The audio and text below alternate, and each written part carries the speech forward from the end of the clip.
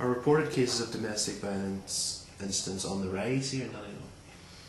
Well, from our own statistics, we've had an increase of 30% in our helpline calls since from 2004 to 2006. In 2006, we had 2,943 helpline calls. We saw 472 women in our outreach service. We accommodated 31 women and 30 children. It is pretty certain that about 20% of women who are in intimate relationships are being abused, and that's what we call the standard. That's the standard in all Western cultures. Well, I know that reported cases are rising. I don't take that as meaning that domestic violence is on the rise. I don't think it's going away. If a woman decides to stay in an abusive relationship and not seek help, what are the possible outcomes? Where can you see it leading to? What's the conclusion?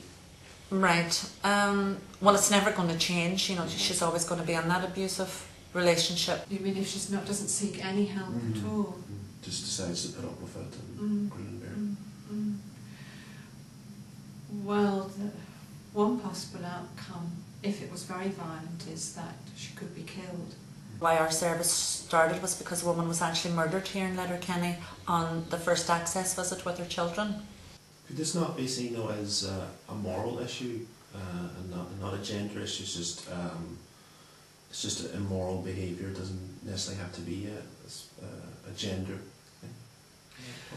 Well, I suppose it's just that I do see it as a gender issue. I think it's something that has grown up out of a view that men have a kind of a right, and that traditionally men have seen women as their property and that they're head of the family, which is still prevalent in some cultures today. What is the 16-day action plan?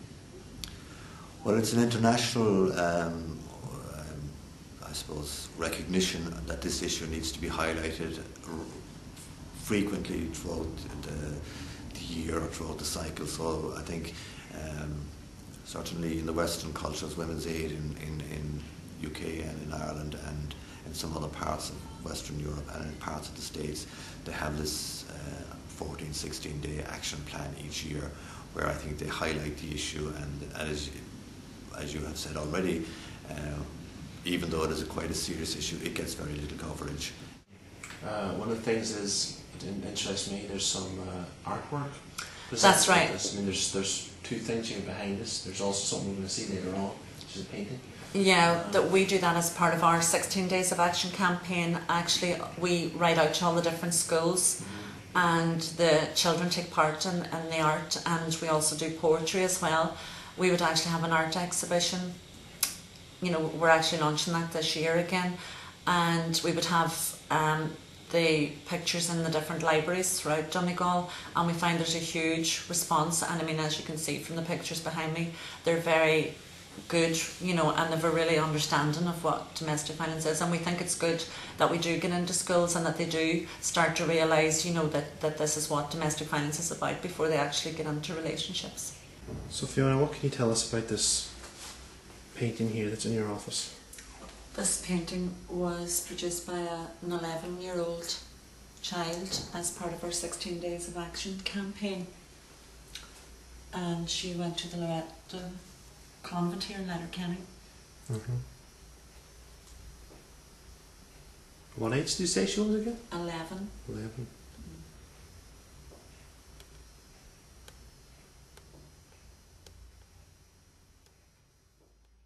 If there's someone watching this film now who's in the kind of relationship we've been discussing, what is your advice to them? My advice would be tell someone, seek help, ring a helpline.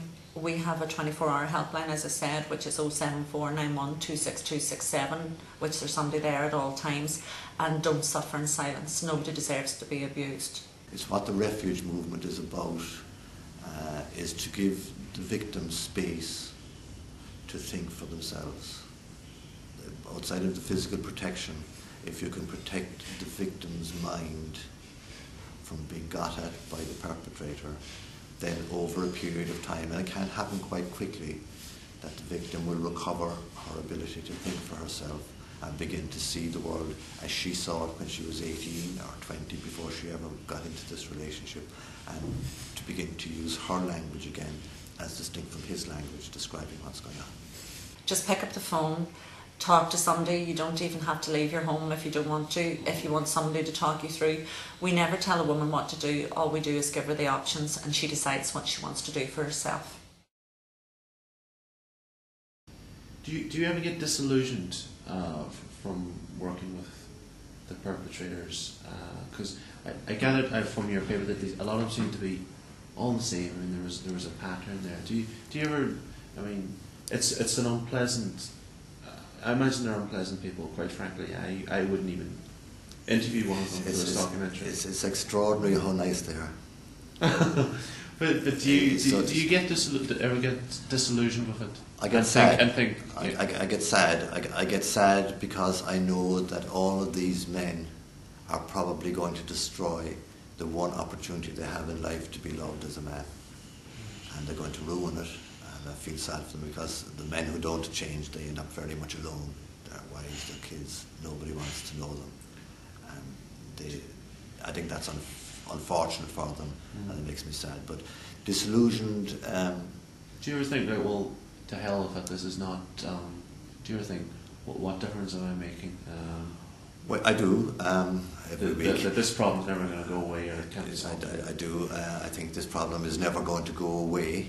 I think that our response to it has to improve. So if I can see any glimmer of hope, I see it in the ability of all of us, other people, other concerned people, to do the job better as a agency or as a government or as a community, and at every level, that we will no longer tolerate this behaviour, so that our sons or daughters in the next generation will not feel it that is acceptable, because that's what the community does at the moment. It tolerates it.